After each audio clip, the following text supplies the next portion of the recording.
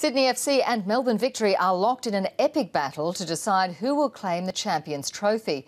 With just minutes to go in the A-League Grand Final, the score is 1-1. Patrick Galloway joins us now from the Sydney Football Stadium. Patrick, Sydney was heavily favoured going into this final, but Melbourne has certainly risen to the challenge.